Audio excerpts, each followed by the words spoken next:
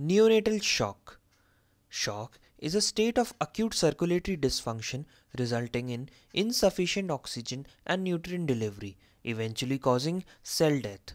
One important thing to remember here is hypotension, although frequent but not always, accompanies shock. Let's look at the type of shock with respect to underlying mechanism.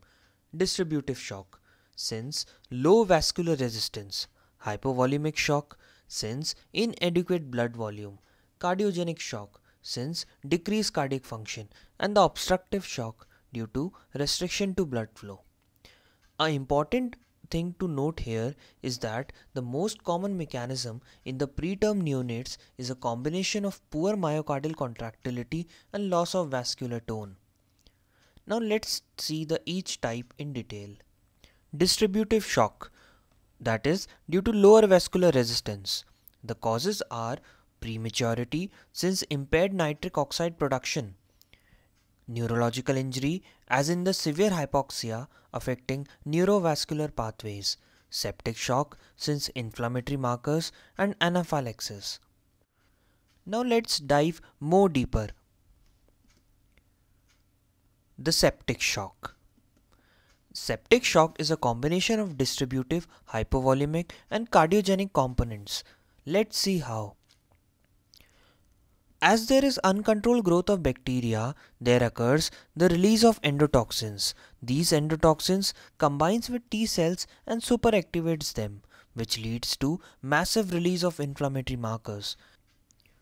These markers causes vascular and tissue injury, thus leading to loss of vascular tone, increased permeability, and injury to myocardium. Loss of vascular tone causes the pooling of blood, hence poor distribution. Increased permeability causes extravasation and leading to low volume state. And myocardial injury causes decreased myocardial contractility and thus its functioning. Coming to the second type, that is hypovolemic shock. The common causes of hypovolemic shock are placental hemorrhage, which includes placental previa, abruptio placentae, twin transfusion syndrome, ICH or the intracranial hemorrhage, massive pulmonary bleed, disseminated intravascular coagulation, dehydration can also lead to hypovolemic shock, especially in the very low birth weight or extremely low birth weight. There occurs insensible loss of water because of the increased surface area in proportion to the weight.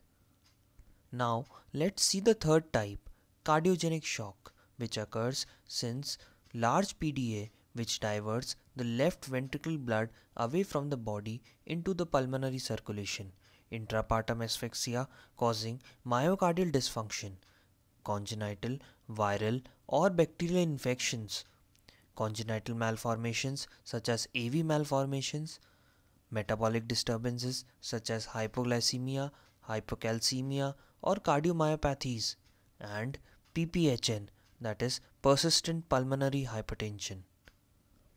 The last type is the obstructive shock, which is due to retention in the blood flow. The causes are congenital as TAPVC, tricuspid atresia, coarctation of aorta and or stenosis, or the cause may be acquired like pulmonary embolism or pneumothorax. Now let's move ahead and see some important clinical features in the shock. Now, as hypotension sets in, the first mechanism which occurs in the body is directing the blood away from the skin muscles to the non-essential organs to the vital parts. The mechanism compensates the fall in the BP and hence here we get a near normal reading with subtle signs like poor perfusion, cold skin, weak pulses, delayed CRT, tachycardia and oligouria. The compensation wherein the body manages the falling blood pressure is called compensated shock. But if the underlying cause remains untreated or is too severe, then the compensation fails and gradually the BP falls, leading to decreased perfusion to vital organs as in the brain it leads to decreased consciousness, lethargy, and if preterm, then it may cause the intracranial hemorrhage, or in the ELBW, the abnormal neurocardiac dysfunction can be seen. In kidney, it may lead to complete shutdown, or in the heart, it may cause ischemia, causing further damage. This stage is called as the uncompensated shock. If here no action is taken, then the patient may land up in the irreversible stage. Now let's consider some of the clinical features indicating the type of shock. Suppose a child comes with the complaint of significant weight loss, sunken eyes, poor skin turgor, dry or cracked skin, immature skin, use of phototherapy, or the radiant warmer history in the neonate, then one should consider insensible fluid losses as the major cause of shock. Now, coming to the peripheral edema, heart murmur, hepatomegaly presenting neonate should be considered for cardiogenic shock. But if the neonate comes with tachycardia, poor urine output, cool extremities, skin mottling, then consider sepsis. But if the neonate comes with loss of vascular tone resulting in peripheral vasodilation, capillary leak, tachycardia, increased cardiac output, bounding peripheral pulses, and hypotension, which is usually low diastolic blood pressure, then consider warm shock. Increase in vascular tone resulting in the peripheral vasoconstriction, prolonged capillary refill time, decreased peripheral pulses, depressed cardiac output, and hypotension, that is usually low systolic blood pressure or combined hypotension, should be considered for cold shock. Now let's see one of the important topics of the shock, that is septic shock.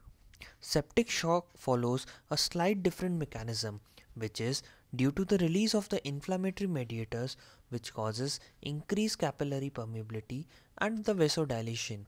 This causes decrease in SVR or the systemic vascular resistance. Hence, one must look for fall in the blood pressure along with the wide pulse pressure to assess the patient. Now, let's see, since the blood pressure is one of the most important factors in determining the shock, hence it is very important to know the correct measurement techniques. The non-invasive blood pressure techniques are the non-invasive BP measurement should be done by using a oscillometric type of BP instrument as shown. The BP cuff size should be around 45% width to the arm circumference. Ideal time to measure the BP is when either the baby is sleeping or quiet. Note, as the cuff is fastened, the neonate shall not be disturbed for at least 15 minutes. One should take at least 3 readings before commenting the final status. Let's move ahead. Once we correctly measure the BP, let's see how to determine the hypotension.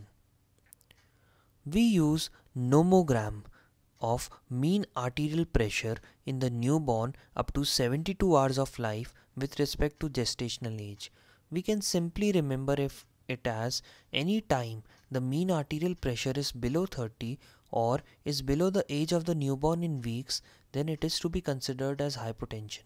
For example, if a preterm neonate of 32 weeks of gestation has BP below 32, then it roughly indicates that the baby is having hypotension.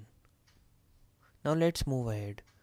Important investigations needed to be done here are ABG to assess the hypoxia and acidosis, chest X-ray, CBC for anemia and septic screen, coagulation studies if DIC is suspected, serum glucose, electrolytes, calcium for metabolic disorders, renal function test such as urea, creatinine, blood culture, and most importantly and recently upcoming the most efficacious test, that is functional echocardiography. Let's see functional echocardiography. It is a powerful add-on in the management of shock. It tells about the cardiac anatomy, cardiac output, and the volume status in a neonate.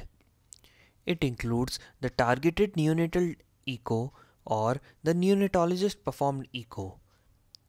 Functional echo allows us the objective evaluation of underlying pathophysiologies and thus choosing the right therapies. It also helps us in serial monitoring of response to therapy. Serial objective evaluation of the cardiac status, which on documentation allows research. Let's see it in more detail.